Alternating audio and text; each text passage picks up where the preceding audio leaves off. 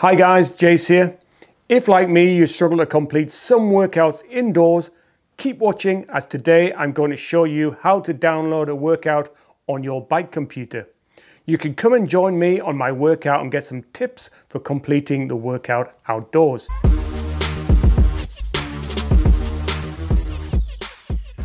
Now many people, including yours truly, find certain workouts harder indoors, and studies have shown that cyclists with the same rate of perceived exertion ride at higher watt values outside than indoors. There are a few reasons as to why. First of all, temperature. Even with fans it can be hot inside and we will elevate the room temperature, and this can lead to a loss of performance. Fluid loss. As you're sweating more, you need to drink more fluids. Fluid loss due to intensive sweating can reduce blood plasma volume and therefore increase your heart rate. Now, sitting position and position on the bike. Unless you have a Wahoo Climb or a Wahoo kicker bike, then you are mainly in the same position, whereas outside your body moves fore and aft and from side to side. You will need more energy as you will use the muscles statically, and there's no roll and recovery phase. So your muscles have less break and therefore fatigue earlier. I've tried to manage some of these factors with fans to cool me down, extra water, and to stand up on the bike every 10 minutes or so. And I've even succumbed to buying that Wahoo kicker bike. Nevertheless, I still like to get the fresh air and do as many of my workouts outside as weather and terrain and routes permit. Now, talking of routes and terrain, you do need to choose them wisely and find a route without lots of stops or undulations, or a stretch long enough to do the intervals. This session I will do is a VO2 max session with 5 sets of 2.5 minute intervals, which are followed by 60 seconds rest, followed by 2.5 minute intervals. I do need to find a hill I can do a VO2 max pace comfortably on to get that in. Now, luckily for me, I have got Mount Eden, which is a inactive, I hope, volcano, only about 1 kilometer or so from my doorstep. And it takes me about, it depends where I start, 7, 8, 9 minutes of a threshold to get to the top. So that should be long enough. I've got the phone here. I'm just going to tap on the TrainerRoad app. It will eventually open and you can see my workout there, Speeding. I'll press on that workout, Speeding. Bottom left hand corner, there's a little kind of drawing or pencil. Click on that and you can change that from inside to outside, and then I'll click back again and you can have a look at the workout. Even quicker on the desktop app, you can open up or get to the website, click on calendar, click on your session, move it from inside to outside and save it. And when you open your bike computer or GPS, then you will sync it and it will pop up on the screen. Now come and join me for my outside workout where I'm the one doing the suffering, and we'll have a chat and try to work out the best way of doing these, and I'll give you some tips as we go along. I've just switched on the Wahoo. We go to the menu button on the left, scroll down to plan workouts, select, and we have to sync. Takes a little while and then you see the workout and then you go down and select it. And when we want to go, we press start. Now you can press start and you can press pause anytime throughout the workout. So if you've got a longer break than you wanted because of your route, then you can press pause and then forward to the next block and then forward to the next interval afterwards, and then press play again so you can carry on. So you can have longer breaks if you need to, or shorter breaks if you want to, when doing the outside workouts. Okay, so just started the ride, and you can probably see just doing the warm-up. Heading off to Mount Eden where there's a bit of a hill, so I can do my something. One thing I did forget to mention is that I'm on my mountain bike. And now the reason I'm on the mountain bike is that it makes the hill longer.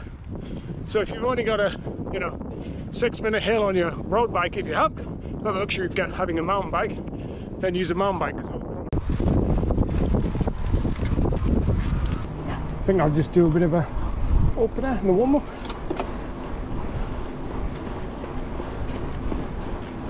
Get me going and up to speed. Now this session is just above threshold. It's supposed to be 1 VO2. Maybe because it's longer, I don't know.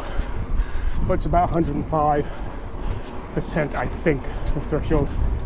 I'm ahead of schedule, but where I want to be, so I can just pause it, move it on, and resume, and it will start. 3, 2, 1, and off we go. Whew. So the range there I've got is 237 to 257. Oh, better slow down a little bit. The tendency is always to go off a little bit quick, and it also, of course, depends on the hill. Mountain bike's got less gears as well, so it's harder to get into that sweet spot. I do try to take it steady and not get too carried away with the first one.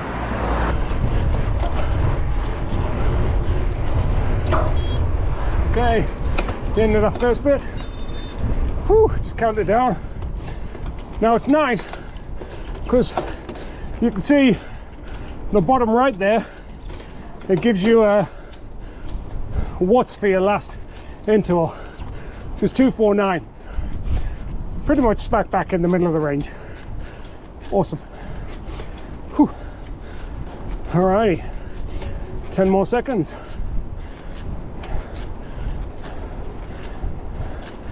Start ramping it up. 2, 1, go.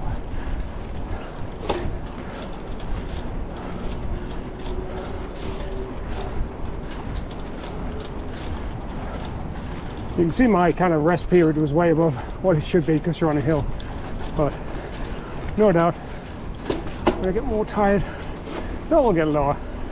Even this hill's got some flat spots, so you have to focus. More flat bit, have to pedal hard before the end of the interval.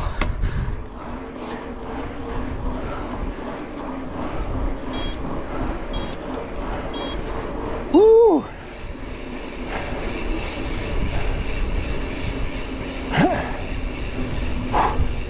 So we're gonna break now. 4 minutes. And my last lap there, you can see 251. So chill out.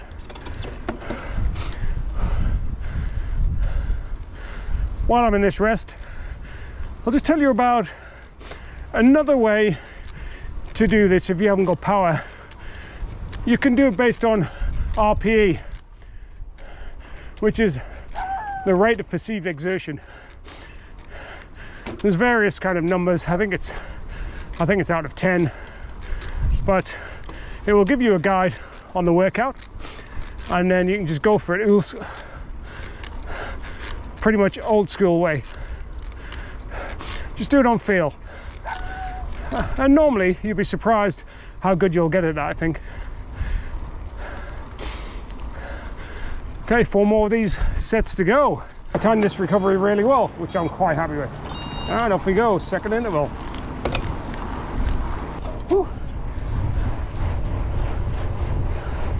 And done.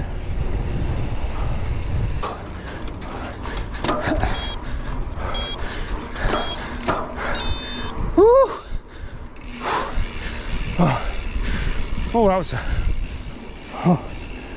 well, it's getting harder. 3 sets done, 2 sets to go. Right, here we go. Last one. You can do anything for 2.5 minutes. Let's see if I can get 250 above. Okay. Whew.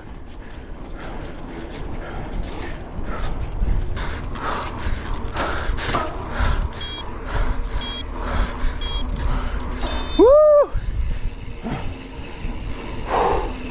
Oh, 266, wow. Time for a quick recap then, while I'm getting my breath. I've just got the cool down to go. So in summary then, outside workouts are great. I'm not quite sure if I could have done that workout indoors today. I was a little bit tired. Also, just think ahead, make sure you put it on outdoors in the app before you start. That'll stop a bit of frustration. And plan your route, make sure you got good terrain and maybe a decent hill or no stops, no traffic lights. And also, if your hill isn't quite big enough, think about using your mountain bike, which will make that stretch of road or hill a lot longer. One benefit to all this as well is that it's probably a bit more specific than riding indoors, because it's undulating, the power will go up and down like in real life. So if you're on indoors and on erg mode, that doesn't happen. Well, I hope you enjoyed the video. Thanks for watching. Give me a thumbs up and I will see you out on the trails.